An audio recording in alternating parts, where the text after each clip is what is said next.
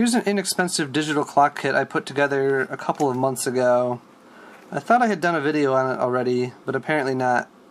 It's the SH-E879. No idea how they chose that part number. You can find these things on eBay for a couple bucks, I think less than $10. You couldn't already guess, the stand thing is just a crude homemade thing I put together quickly. I had originally planned to mount this thing into a case with these standoffs, but I think I'm going to take those standoffs off for another project.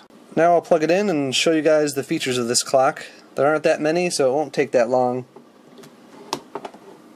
As you can see, it starts counting right away. There's only a single button on this thing, right there. Pressing it briefly turns the displays off, but annoyingly not the colon LEDs. Holding it down a little bit longer will allow you to set the minutes. Brief presses of the button will increment the minutes. Holding it down longer again, we'll move on to the next digit, the hours digit. It's a 24-hour only clock, so when it hits 23, it'll roll over back to 0. There you go. And then another long push will take it out of set mode. That's really all there is to it in terms of functionality, other than the battery backup feature. I had taken the battery out because I didn't want it to run down.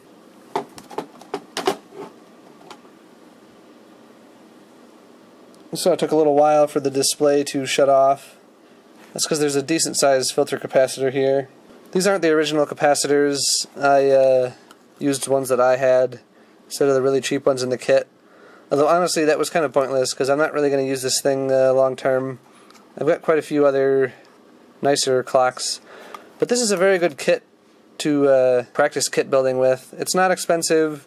Some of the other inexpensive made in China clocks don't work all that well. And some of them aren't even that cheap for how, cheaply made they are.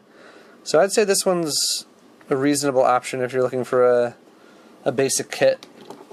So it held the time as expected.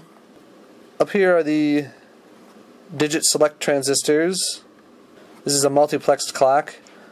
As you can probably guess from this small processor running it, it just doesn't have enough outputs to directly drive all the digits at once. Here's a little 78L05 5-volt regulator. This is the clock crystal there, and the rest is just a few resistors, diodes, and capacitors.